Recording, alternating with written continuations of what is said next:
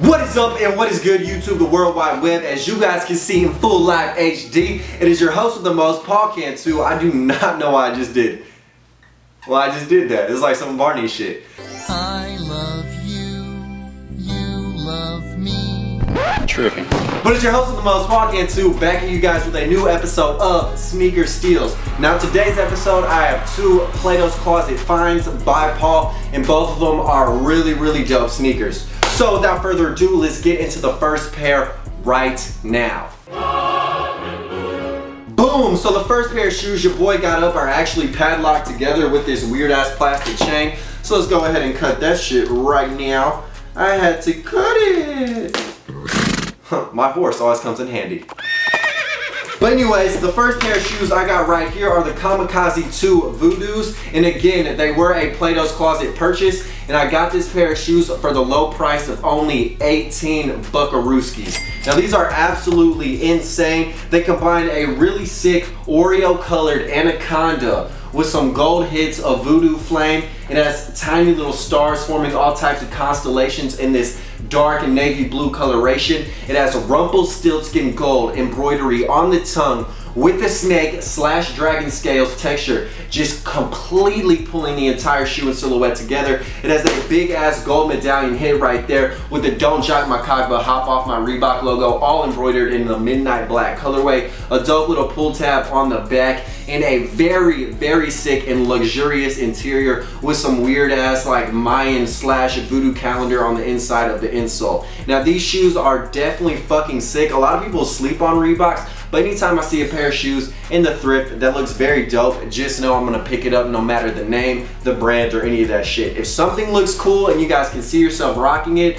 then that's what you guys need to do. Fuck all the hype, wear what looks good on you, don't wear what doesn't, and just be your damn self. But again, if you guys want sick shoes, 18 bucks at Plato's Closet, are you fucking kidding me? We out here cashing out with the motherfucking voodoo Kamikazes. Alright, now the second pair of shoes your boy got up are of course a little bit more hyped on because this player just won the NBA Finals, and they are the boom, motherfucking burgundy bronze. Now you guys should know I'm so out of touch with the sneaker world, I don't even know the proper term or the nickname for these shoes.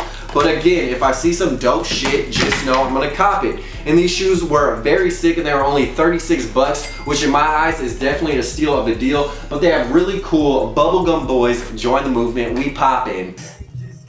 Mesh all on top of this fine wine aged burgundy and 1980 ass Merlot type of shit.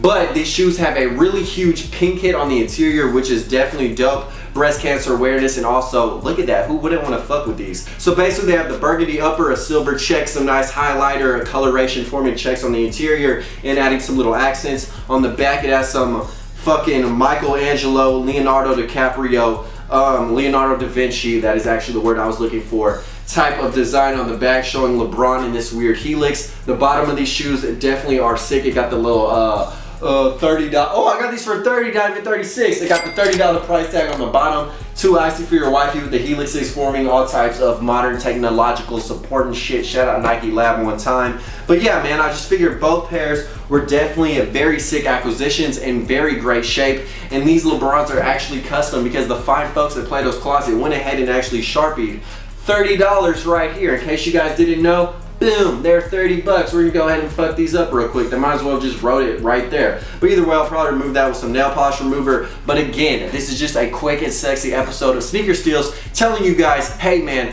wear what the hell you want, hit up thrifts, hit up Plato's Closets, even go on eBay for Christ's sakes, just don't make a bad decision. You guys can find a steal of a deal on any sneaker that you guys can pretty much want. It's not always about the hype, but you guys can find really good ass shit that fits your personal style or preference, unless you're a complete fuckboy, for well below retail. So do not ever hesitate about hitting up some outlets, some thrifts, or whatever the case may be. You guys can find some shoes that'll keep you way too icy for that dude's wifey. Mr. Steal Your Girl will be you if you find some cheap shoes. Peace and love. I will catch you guys next time. It's your host with the most, signing out. Locked and loaded, fully toted. Killing these songs, leaving a bloody life I roost to. And I'm in it to win it, so I'm somebody that you should get used to.